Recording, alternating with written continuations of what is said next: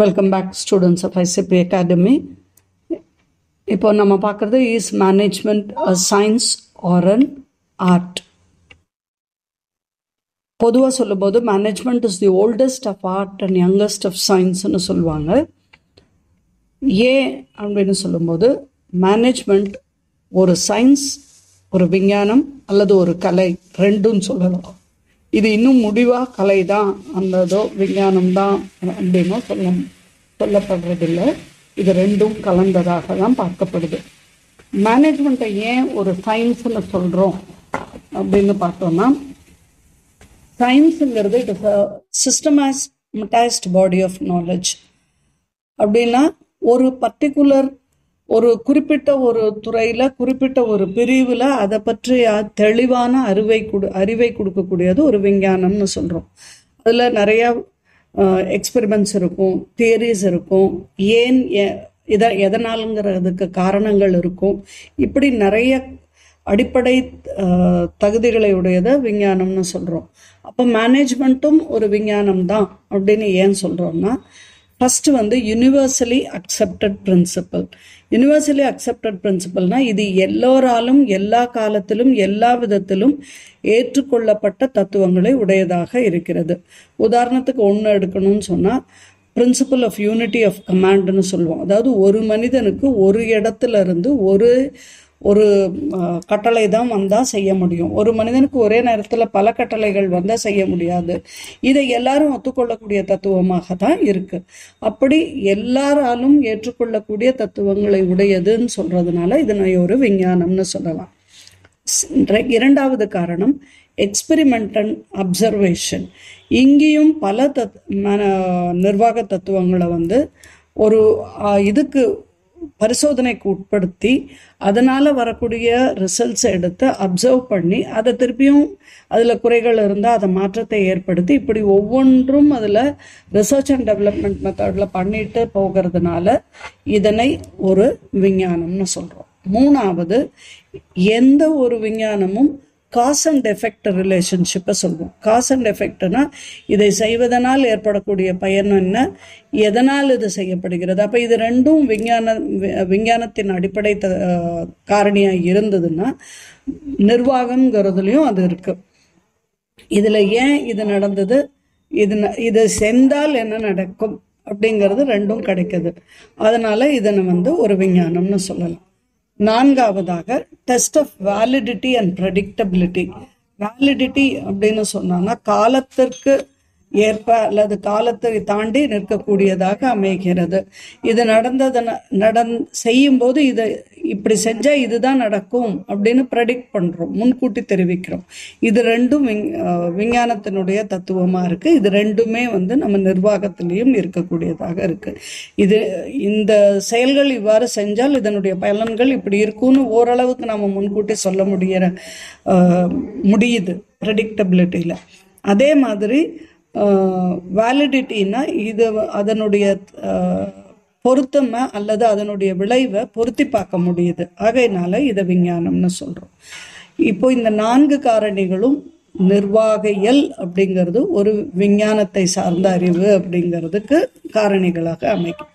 அதே சமயத்தில் நிர்வாகவியல் அப்படிங்கிறது ஒரு கலை அப்படின்னு ஏன் சொல்லப்படுகிறது, எதனால் ஒற்றுக்கொள்ளப்படுகிறதுன்னு பார்த்தீங்கன்னா, first one practical knowledge. Practical நாலேஜ்னு சொன்னால் எந்த ஒரு அறிவும் செயல்முறை அறிவாக அதில் செயல்படும் போது கிடைக்கக்கூடியது, பழகக்கூடியது, தெரிந்து கொள்ளக்கூடியதாக இருந்தால் அதனை ஒரு கலைன்னு சொல்லுவோம். வரையதல் அப்படின்னு எடுத்துட்டிங்கன்னா வரையும் போது தான் அது தெரியுது. அந்த மாதிரி இதுவும் ஒரு நிர்வாக இயலும். அவர்களுடைய நிர்வாக திறனை எப்போ வளர்த்து கொள்ள முடியும்னு சொன்னால், சும்மா ஒரு MBA படித்தாலோ ஒரு டிகிரி பண்ணாலோ இல்லை, சிச்சுவேஷனுக்குள்ளே போய் அதை அவங்களால செஞ்சு பார்க்கும்போது தான் அதுக்கு நிறைய தெரியக்கூடிய வகையில் இருக்குது. ஆகையினால இது செயல்முறை அறிவாக பார்க்கப்படுவதால் இதனை ஒரு கலைன்னு சொல்கிறோம்.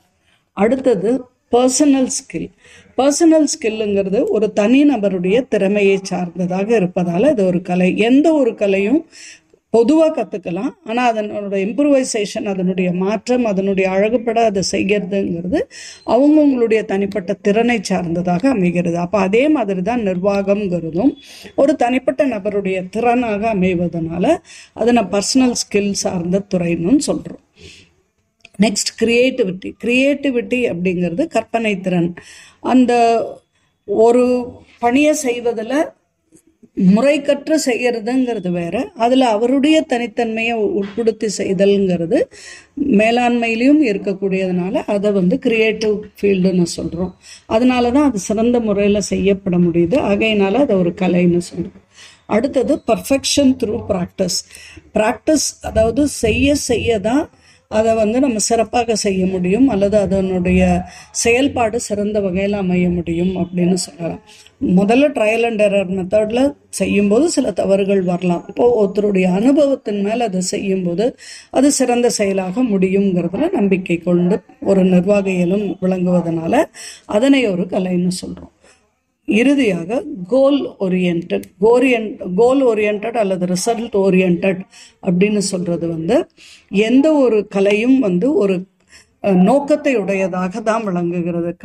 கடைசியில இறுதியில் அந்த நோக்கத்தை அடைதெல்லாம் அதனுடைய முக்கியமான ஒரு பணியாக இருக்கு. அப்போ இதே மாதிரி தான் ஒரு மேனேஜ்மெண்ட்டும் ஒரு நிர்வாக இயலும் அதனுடைய நோக்கத்தை அடையக்கூடிய செயல்பாடுகளை உள்ளடக்கக்கூடியதாக விளங்குறதுனால அதை ஒரு ஆர்ட்னு சொல்றோம். அப்போ இப்போ இறுதியாக நம்ம சொல்றது இந்த மாதிரி இரண்டு தன்மைகளையும் ஒரு நிர்வாக இயல் பெற்றதுனால அதனை ஒரு விஞ்ஞானம்னு சொல்லலாம், ஒரு கலைன்னு சொல்லலாம். It is called both as an art and a science-னு சொல்றோம். அப்படி ரெண்டு ஒரு இயலையும் உள்ளடக்கக்கூடியதாக இருக்கக்கூடிய ஒரு நிர்வாக இயல் அப்படிங்கிறதுடைய ஸ்கோப் என்னவா இருக்கு, அதனுடைய தன்மை அல்லது அதனுடைய தத்துவங்களை உள்ளடக்கி வரும்போது அது என்னவாக விளங்குகிறது அப்படின்னு சொன்னால் அது மிகவும் அதிகபட்சமாக நம்ம பார்க்க வேண்டியது ஒவ்வொரு சாப்டராக அதில் பார்க்க போகிறோம். ப்ராடாக ஒரு சுருக்கமாக அதை ரெண்டு வகையாக பிரிக்கணும்னு சொன்னால், ஒன்று economic resource, system of authority, மூணாவது கிளாஸ்ன்னு சொல்கிறோம். இப்போ எக்கனாமிக் ரிசோர்ஸ்ன்னு சொன்னால் ஒரு 4 காரணிகளை வச்சு ஒரு உற்பத்திங்கிறது நடக்குது. நம்ம அப்பவே படிச்சிருக்கோம். நிலம், மனித உழைப்பு, லேபர், கேபிட்டல், மூலதனம், என்டர்பிரன்யூரல், நிர்வாகம். இது 4ம் சேர்ந்து தான் ஒரு பிஸ்னஸ் அப்படிங்கிற ஒரு வியாபாரங்கிறது நடக்கிறோம்னு சொல்கிறோம். அப்போ இந்த மேனேஜ்மெண்ட் அல்லது நிர்வாகம் என்கிறது இந்த 4 காரணிகளையும் உள்ளடக்கி இதன் வழியாக ஒரு சிறந்ததொரு பிஸ்னஸை செய்யக்கூடிய உதவக்கூடியதாக இருக்கிறதுனால இதனை எக்கனாமிக் ரிசோர்ஸ் அப்படின்னு சொல்கிறோம். அடுத்தது system of authority. System of அத்தாரிட்டின்னா இங்கே ஒரு சபார்டினேட், ஒருவர் கீழே செயல்படக்கூடியவர்கள் அவர்களுடைய கட்டளைக்கும் அவர்களுடைய பணியை சார்ந்த நடவடிக்கைகளுக்கும் துணை போக வேண்டியது இருக்கு. அவங்களுடைய சட்டத்திட்ட விதிகளுக்கு உள்ளடங்கி நடக்க வேண்டியதாக இருக்கிறது. மூன்றாவது கிளாஸ் ஆர் லைட். இது தன்னைக்கே உரித்தான ஒரு கொள்கைகளை உடையதாக இருக்கிறது. இது எந்த ஒரு தனிப்பட்ட மனிதரும் ஒரு நிர்வாக திறன் பெறணும்னா ஒரு நிர்வாக கூட்டு நடவடிக்கைகளாக விளங்க ஒவ்வொரு துறையோடும் சார்ந்து பணி செய்ய வேண்டியதாக இருக்கிறது. ஆகையினால இதை கிளாஸ் ஆர் லைட்டுன்னு சொல்றோம்.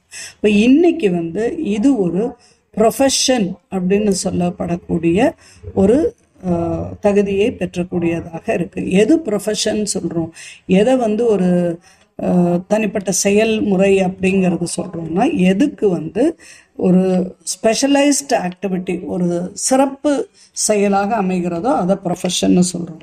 அப்போ அந்த ப்ரொஃபஷனுக்கு தேவையான அடிப்படை காரணிகள் என்ன அல்லது அடிப்படையான காரணங்கள் என்னன்னு கேட்டிங்கன்னா, ஒன்று சிஸ்டமடைஸ்டு பாடி ஆஃப் நாலேஜ், தெளிந்த ஒரு முறையான செயல் அறிவு வேணும். இதை சொல்லி கொடுக்கவோ அல்லது பழகவோ, இதை கைட் பண்ணவோ, இதை மற்றவருக்கு விளக்கிறதுக்கோ முறையான அனுபவமும் அறிவும் பெற்றதாக இருக்கணும். அடுத்தது it is a formal method. Formal மெத்தடுனா ரொம்ப ஒரு வழிவகுக்கப்பட்ட செயல்கள், ஒரு ட்ரைனிங், அந்த மாதிரியான ஸ்கில்லை டெவலப் பண்ணக்கூடியதாக அமைகிறது. அப்புறம் இதில் வெவ்வேறு நிலைப்பாடில் வெவ்வேறு நிலைகளில் ஒவ்வொருத்தருக்கும் உரிய தகுதிகளை தனித்தனியாக வளர்த்து கொள்ளக்கூடியதாக இருக்கிறது. அப்புறம் ஒரு குழுவை அமைக்கக்கூடியதாகவும் விளங்குகிறது. இதுக்குன்னு ஒரு தனிப்பட்ட கோட் ஆஃப் கான்டாக்ட் நடைமுறை வகை இருக்கு. அதுக்கப்புறம் மனிதனுடைய தேவைகளுக்கு இது ஒரு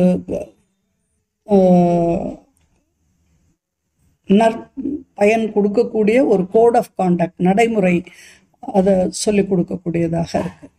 மனிதர் தேவைகளுக்கு இம்மீடியட்டா சொல்யூஷன் கொடுக்கக்கூடியதாக இருக்கு. ஆகையினால இன்னைக்கு நிர்வாக இயல்ங்கிறது ஒரு ப்ரொஃபஷன், ஒரு தொழில் அப்படிங்கிறது இல்லாம ஒரு அங்கீகரிக்கப்பட்ட ஒரு ப்ரொஃபஷனாக கருதப்படுகிறது.